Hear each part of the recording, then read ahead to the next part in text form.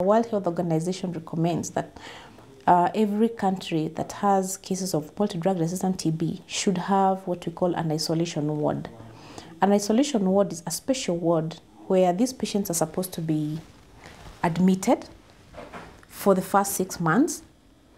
And why they should be admitted is to prevent new infections. Government went and started renovating an existing ward at Kenyatta National Hospital. That was in 2008. To this day, even after spending over 40 million, the ward, which is only 15 bed capacity, is not yet complete. So instead of, because we don't have somewhere to isolate these patients, that's why they are still living with us. That's why we have to subject them to commuting every day. That's why we have to commit our nurses to be traveling to the homes of these patients to give them treatment. Why we get new infections is that these people are living with us. These people are traveling every day for treatment and exposing other people. You find that people are living like 10 of them in a very small house with very small windows or none at all. And if one person there is suffering from TB, then it is the rest are very easily to catch the disease. Currently, we have a record of about 600 recorded patients who have been diagnosed with multi-drug resistant TB.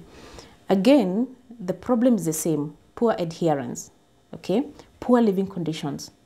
You have this patient who is suffering from multi-drug resistant TB, living with the cousin and the brother and the sister and the mother in one house with no ventilation. They are breathing the same air. What is the result of that? New infections. We have these people traveling in these poorly ventilated, congested matatus.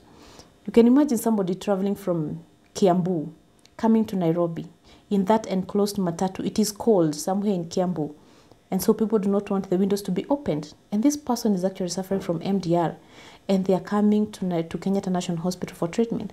By the time the matatu gets to Kenyatta, definitely they will have infected a new person, because again, people do not want the windows opened. So I say, again, poverty and lack of knowledge, and again, stigma. Because it is recommended that somebody who is suffering from multi-drug resistant TB should use a mask like this. This is what we call an N95 mask, okay, which is meant to reduce the chances of this person infecting another person. These people are supposed to wear these masks when they are traveling, even when they are going around their business in their houses. But who wants to be seen with a mask in Nairobi? Even you, if you see somebody who is wearing a mask right now, you're likely to ask yourself, why is this person wearing a mask? I mean, they feel stigmatized, so they avoid using these masks.